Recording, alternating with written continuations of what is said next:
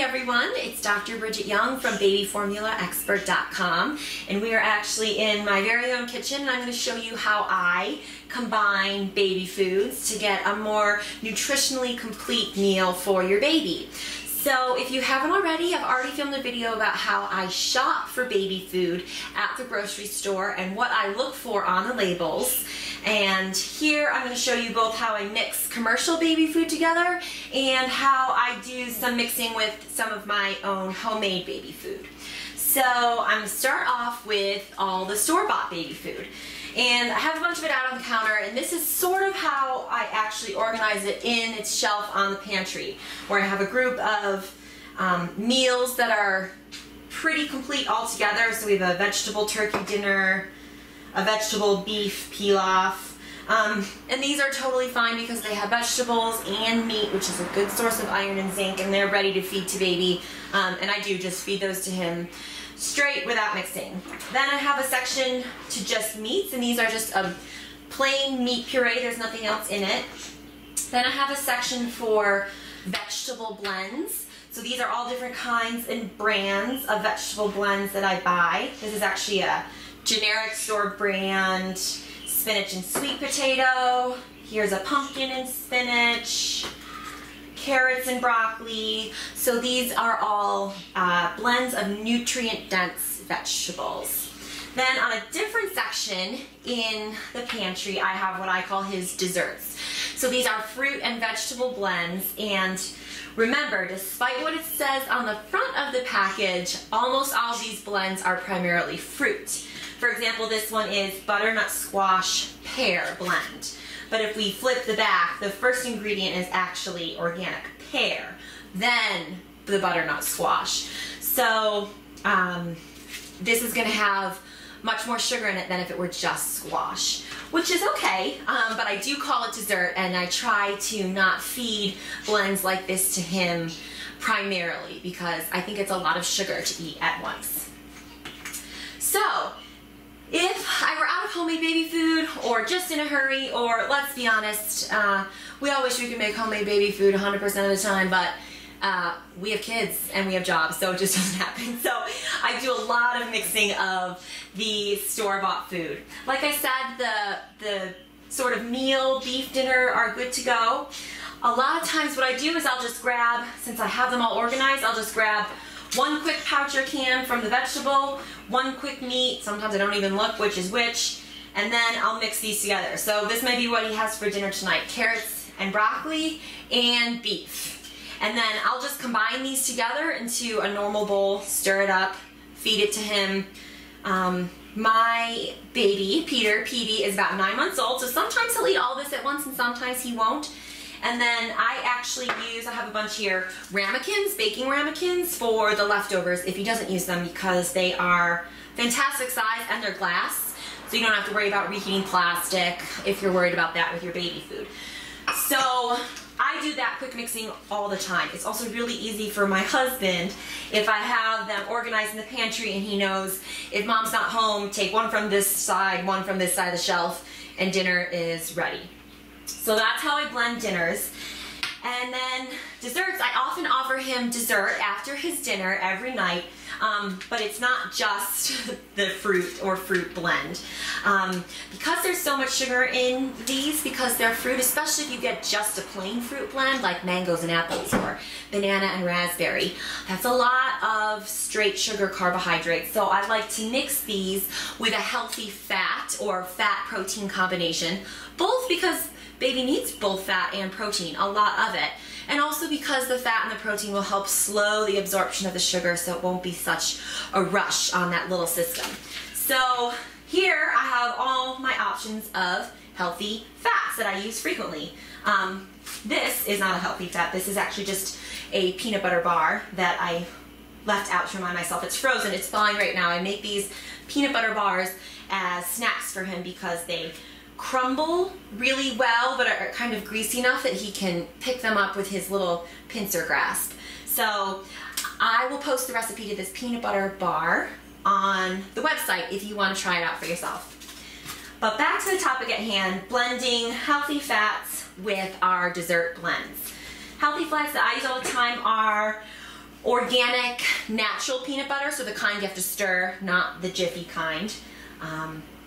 Peanut butter is one of those potentially allergenic foods that you need to have introduced to your baby ahead of time to know that they have no reaction, and speak with your doctor because if you have a history of food allergy, they may have recommendations for when you introduce peanut butter. But PD has no problem with peanut butter, and that's a great healthy fat that I stir into a lot of his desserts, especially something like butternut squash and pear, or sometimes I thaw homemade baby food squash frozen and I'll stir in peanut butter. He really likes that. It's kind of got a sweet peanut butter curry sort of flavor, so he really likes that. This is open, I just have it covered in foil. This is coconut cream. So it's not coconut milk. It's actually, you know, when you open coconut milk and you haven't stirred it, the solid fat on the top, this whole can is just that solid fat. So I stir a hunk of that in with one of these pouches. You warm it up in the microwave for even just 10 seconds. This will melt, but it's still very creamy, so it adds a nice healthy fat to the sugar. Avocado is a fantastic fat and also has some vitamins and minerals in it. PD eats a lot of avocado. So I would take one pouch and mix it with an entire avocado, all mashed up. And that would definitely be at least 2 nights of dessert for him. And he really enjoys that mixed with anything. This is a really enormous container, but we eat a lot of it. This is organic coconut oil. Coconut oil is an oil, so it's very calorically dense. So I wouldn't stir in a whole huge tablespoon of this, but a teaspoon or 2 with one of the fruits is going to really even out the absorption of the carbohydrates. And the fat that is in coconut oil is very healthy for your baby and is very easy to absorb.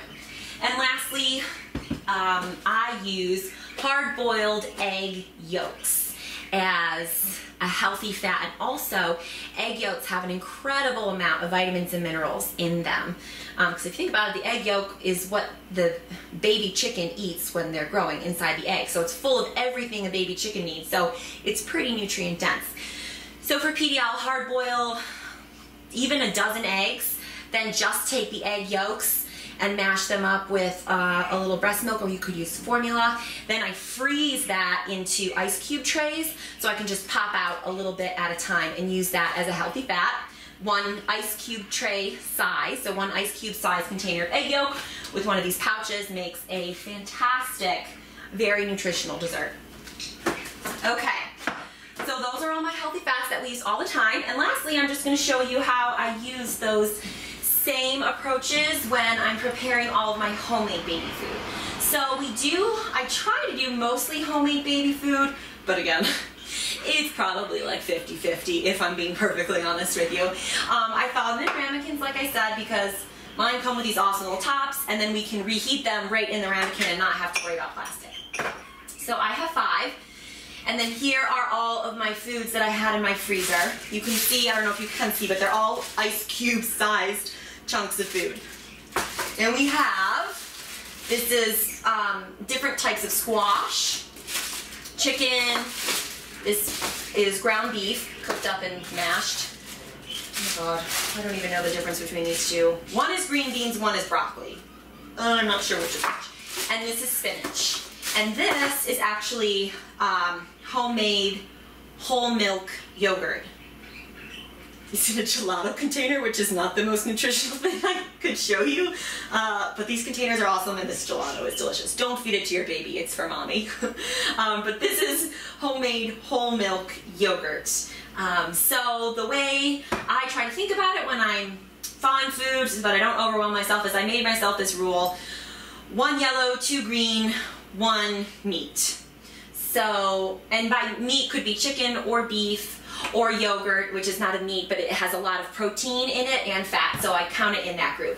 And so what I'll do is I'll take out my starch. So this is squash. I also will do sweet potato or pumpkin, any starchy vegetable, carrots, and they usually tend to have a little more sugar in them than other vegetables, and so PD really likes those. So it helps him to get more food down if I have at least 1 starchy vegetable in there. Okay, so 1 yellow, 2 green. So I'm just gonna open up all my green and just kind of mix and match. 2 in each. Especially since it's hard for me to remember which is which. This way. He's at least getting 1 of each. Okay, 2 green, and we need 1 more green here. Okay. And then 1 meat, or protein, however you want to call it. Okay, so we'll put a beef in that one. I guess we'll have 2 beef, 2 chicken, and then I have frozen ice cubes of yogurt. We're actually just out of them right now, so sometimes I have those. And then you can just pour an ice cube size amount or take a good scoop of this and put it on top. And then I would just let them thaw and they're ready to go for the next couple days. All right. And then occasionally, I'll even go farther for things like the chicken. So the beef, I happen to know because I made it, was full fat. I didn't buy any lean ground beef, so that has a good amount of fat in it. The yogurt will have a good amount of fat in it. The chicken is much more lean, so occasionally I'll even take a little scoop of coconut cream or maybe half a teaspoon of coconut oil and add it to these, just to be sure that, for instance, if Petey eats this for a meal, it's not too low fat for him. Babies need a lot of fat. So that's how I mix my own meals, both with homemade baby food and store-bought baby food. If you have any questions, feel free to come over to the website and let me know. If you have your own favorite mixed recipe, I'd love to hear it. Again, this is Dr. Bridget Young from babyformulaexpert.com, and I will see you soon. Thanks for watching. This is Dr. Bridget Young from babyformulaexpert.com. Head over to the website to get more great information about how to give your baby the best nutrition possible.